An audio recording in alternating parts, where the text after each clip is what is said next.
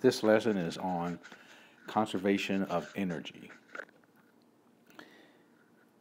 When we talk about conservation of energy, we're talking about the fact that energy is neither created or destroyed, but only changes form.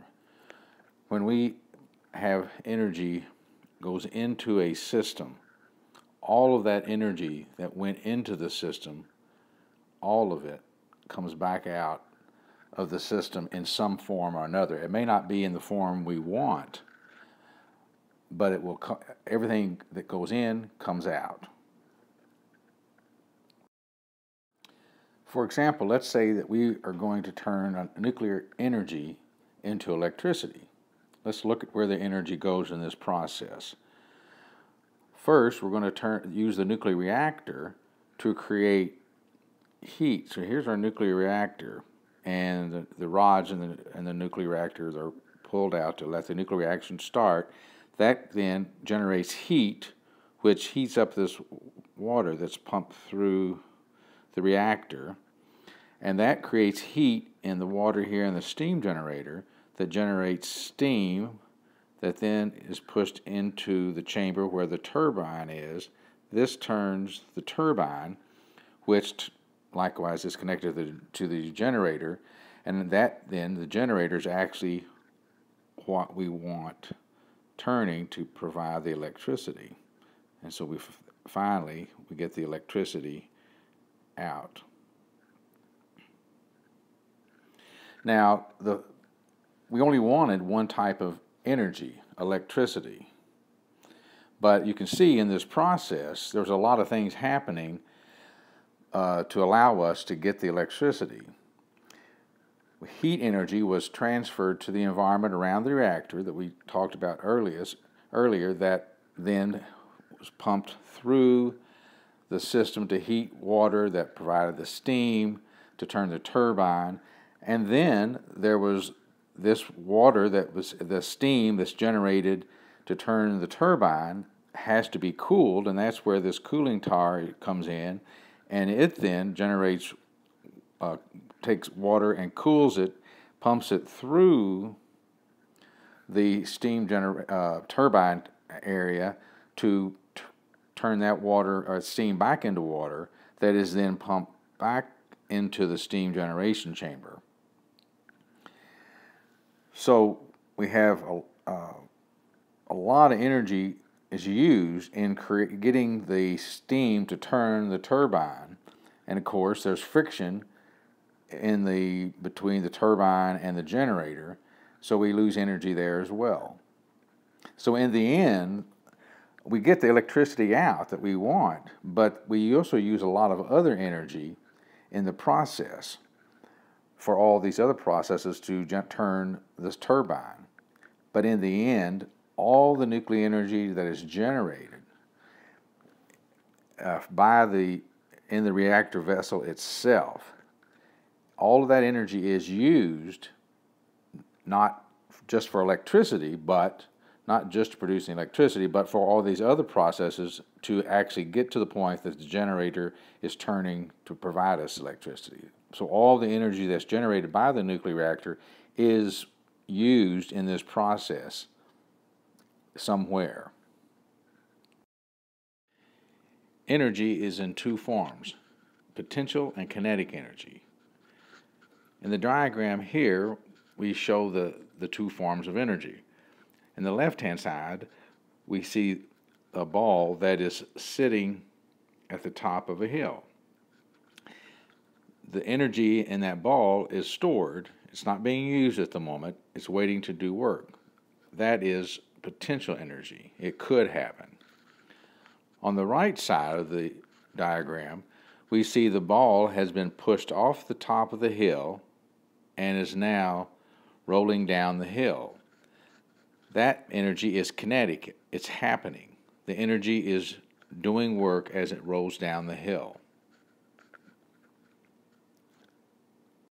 moving the ball from the top of the hill to the bottom of the hill. Like everything in engineering, we have to be able to quantify energy. So we come up with then formulas that we use to quantify both potential and kinetic energy. As we said earlier, then kinetic energy and potential energy, the total, then is always a constant. The kinetic energy and potential energy we start out with must equal the kinetic energy and potential energy that we end up with. You'll drive these formulas in physics later.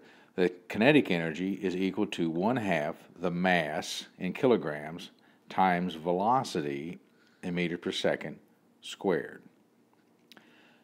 Potential energy is equal to the mass times gravity, which gravitational constant of wherever you are located, times height in meters. Now notice kinetic energy has velocity in the formula because the energy is moving. Potential energy does not have velocity because it's potential, it's static, it's not moving at that time. So we use the gravitational constant, which shows the energy that it has stored based on the height of that particular mass.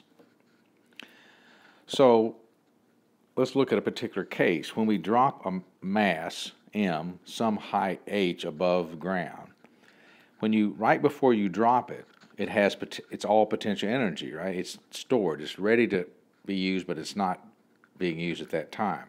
So the potential energy at that point, all the energy that it has is potential, and that's equal to mass times gravity times height. When the mass is dropped, as it falls, right before it hits the ground, all of that potential energy is equal to the kinetic energy. The kinetic energy, of course, remember, is 1/2 mass times velocity squared. So when we can equate these, mass times gravity times height equals 1/2 mass times velocity squared. Now what we want to do is solve for velocity right at the point of impact with the ground. So when you solve this equation, if you look at this equation, mass times gravity times height equals 1/2 mass times velocity squared. Okay, we want to solve it for velocity.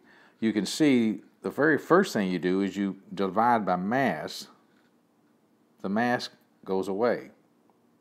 So the very first thing you realize that the velocity of an object as it falls is dependent only on the gravitational force that it has of wherever you're located and the height that you hold the mass above the ground.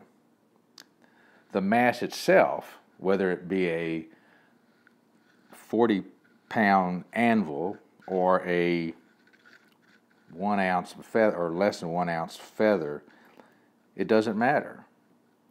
The mass doesn't count because it's strictly the gravitational force and the height that the mass is being held at that really determines the velocity. So now when you drop a feather, remember the feather, if it's in air, will float down and be affected by the air. But if you drop the feather and the anvil inside a vacuum where there is no air, they'll both fall at the exact same rate based on the falling from the same height.